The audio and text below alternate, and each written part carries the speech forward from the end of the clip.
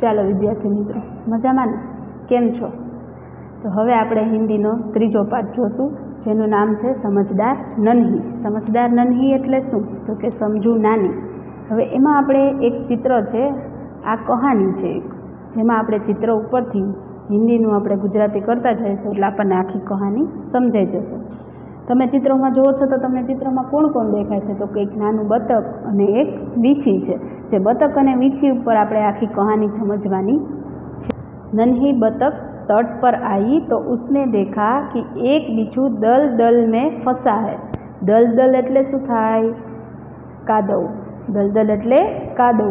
હવે એનું ગુજરાતી છે, નાની બતક છે, નદીના તટ પર આવે છે અને ત્યાં તેને કાદવમાં એક વીછી ફસાઈ ગયું છે તે જોવે છે.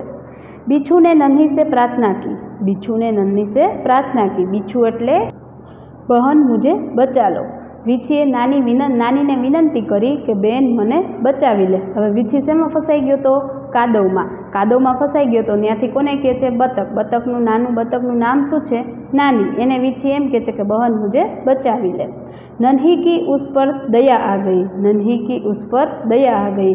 नानी ने उसने बिच्छू को दलदल से उठाकर सूखे स्थान पर रख दिया.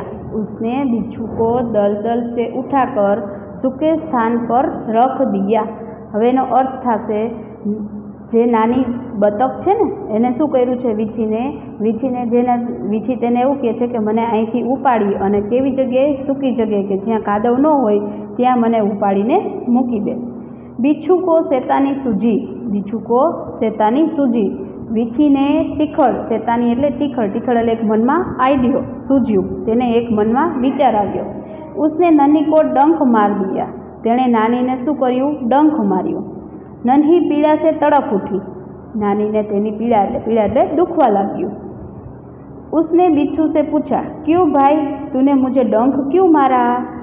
नानीए વીછીને શું પૂછ્યું? કેમ ભાઈ તે મને ડંખ કેમ માર્યો?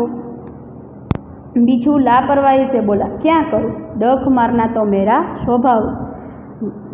વીછીએ શું કીધું? વીછી બેદરકારીથી બોલ્યો, શું કરું? ડંખ મારવો એ તો મારો સ્વભાવ છે. नन्ही बोली, तुम यह गंदी आदत छोड़ दो, नहीं तो कोई मुसीबत में तुम्हारी रक्षा नहीं करेगा. नानी बोली, तू आ खराब आदत छोड़ी दे, नहीं तो तने कोई मुसीबतना समय में कोई तने मदद करसे नहीं. बिच्छू उसकी बात अनुसरणी से कर लगा और आगे बढ़ गया. वीछी तेनी बात सांभળી અને તે આગળ જતો રહ્યો. नन्ही अपनी माँ के पास नदी में चली गई.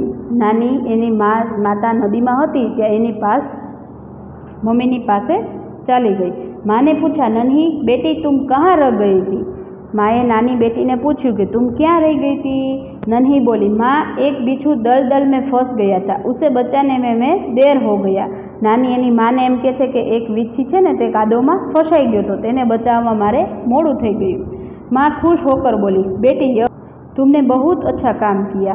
माँ खुश થઈ ગઈ અને બેટીને એવું કીધું, વાહ સરસ બેટી, તને તો બહુ સરસ કામ કર્યું. नन्ही बोली, लेकिन बदले में उसने मुझे डंक मार दिया. नानी बोली, पर तेना बदलाમાં તેને મને ડંખ મારી દીધો.